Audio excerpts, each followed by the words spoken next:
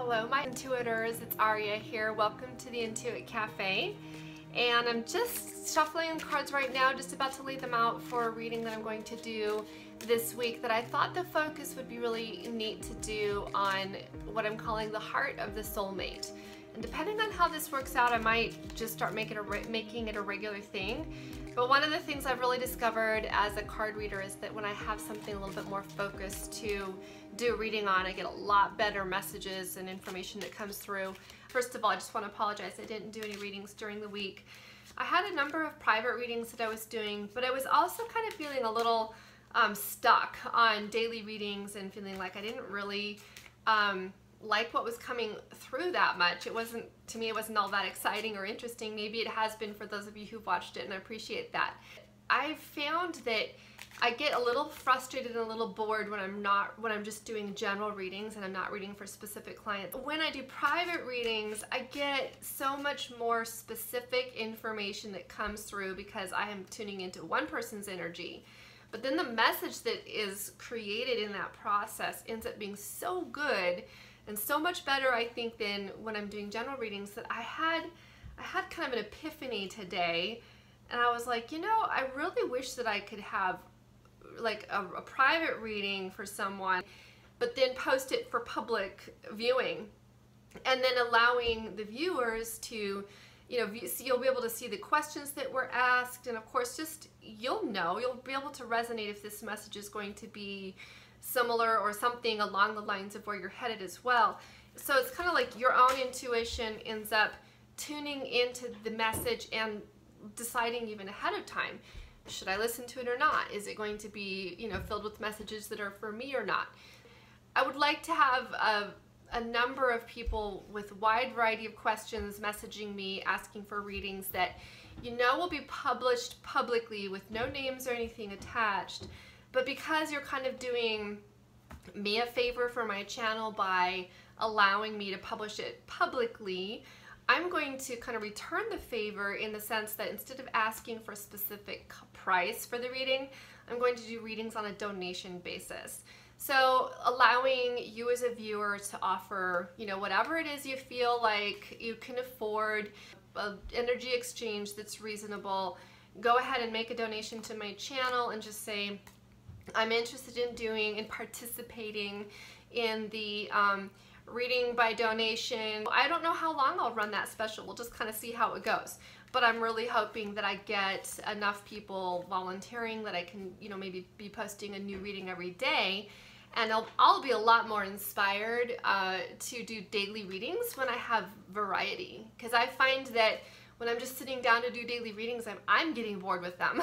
So I don't know if you guys will get bored watching them. Maybe I have a lot of people who love watching them regardless, but I think that all of us will get more out of it when I'm tuning into one specific person's energy and their situation, and then allowing the rest of you to tune into that specific reading once it's already created. It's kind of like a pick a card reading, only it's a pick a reading, and you'll get to, you know, decide ahead of time, is this going to be a message? Are these questions, are they similar to my questions that I have? And then asking your higher guidance even to just tell you, yes, this has a message for you, or no, it doesn't. So without any further ado, let's get right on into your reading by your sign of the zodiac. And thanks so much for watching, liking, and subscribing to my channel, and we will talk to you soon.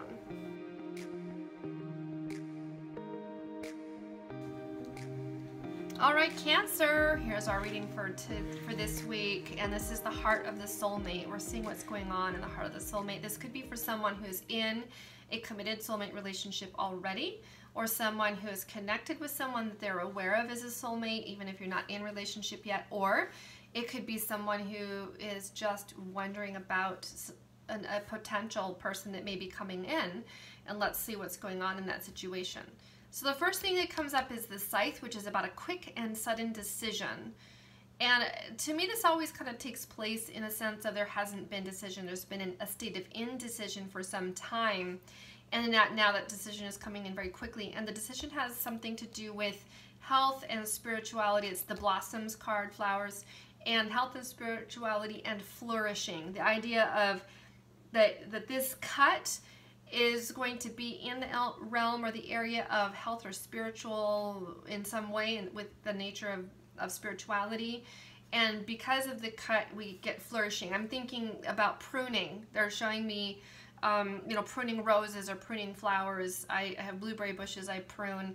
And sometimes when I'm out there pruning them, I feel really brutal, like I'm cutting off all these wonderful branches that could bear fruit. But the truth of the matter is that by cutting those branches, in the future I have way more blossoms and more flourishing. I get far more blueberries, they're bigger, and I get more abundance by making the cut. And so what's happening with this situation here in the heart of the soulmate is that this sudden decision will end up bringing about, you know, flourishing in a way that is at this time isn't seen. Like when you're doing the cutting, you don't see that that's happening. It feels like, oh my goodness, I'm just cutting off branches. I want to keep all these branches, but in the end it does have a benefit. So what's really front and center though with all of this is the moon, which is about emotions and intuition. So whoever's doing this cutting is actually following their intuition.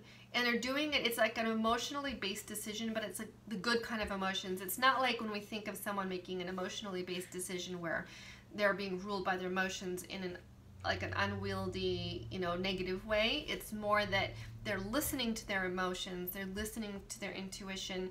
And that's really good to see, because that's really what I feel most of the people who are watching this channel are identifying in some way with, you know, soulmate relationships, higher ideal love, divine love connections, heart catalyst awakening relationships. And that's really what we're all growing toward. We're growing toward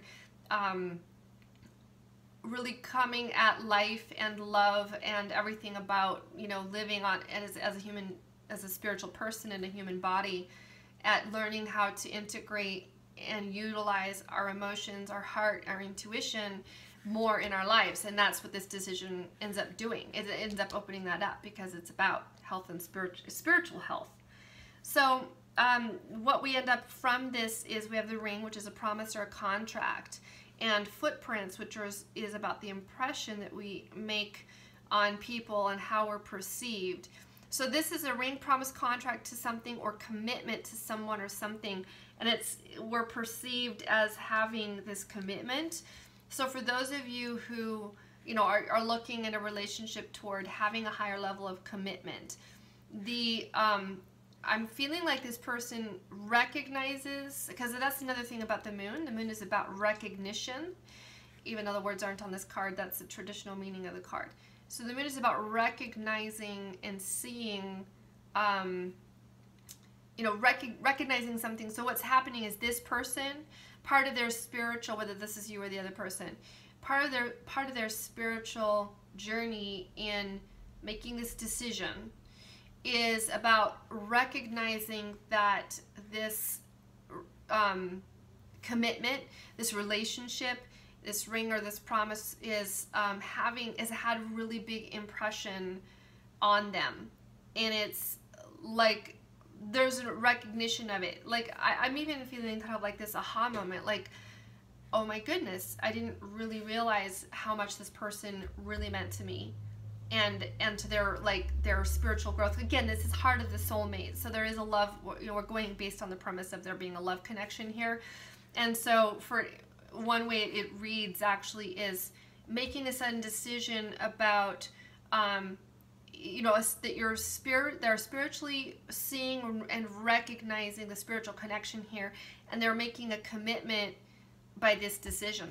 This decision has to do with a commitment, and it's because they have like this recognition of how this this relationship, of like the importance of it in their life, or what it really means to them to be committed to it in a way that they hadn't before. I'm feeling that this is very much the energy of the post-eclipse season we just went through, that it's kind of like starting to coalesce into a into like action. So, you know, the eclipse season brings about all of this energy for shift and change. It brings about recognition, aha moments, and like, you know, we're really seeing what the impact is on our life in some way. And now it's time for action, and the action comes. The scythe is the sudden and quick decision. And I want to just do, I wanted to clarify here, and I have ship or travel transportation. It's also about a journey. And so this could be just about a spiritual journey, but I think for some people it literally is a sudden, quick decision about a trip. But the trip is going to have really big impact in their lives in a spiritual way in regards to this relationship as well. Let's do one more for about the footprints and the ring. And that's fuel, an acceleration after things have stalled. It's exactly like what I was saying. In this post-eclipse energy, there's kind of like not a whole lot going on during the eclipse times other than what's underneath the surface. And now it's coming to the surface in a, there was a quick decision, and then there's now an opportunity for, forward movement because there's been like a promise made. Some kind of like a step, a footstep, even footprints, I'm thinking footsteps. Steps were made to, toward making a promise, toward a commitment, toward a contract, to someone or something, and that is going to have, bring about acceleration. Things are going to start moving again after they've been stalled. So that's really good to see, Cancer. Thanks so much for watching, liking, and subscribing to my channel. And if you are interested in having a reading, again, it'll be like on a donation basis. And reach out to me, information in the notes below, and we will talk to you. See you around soon.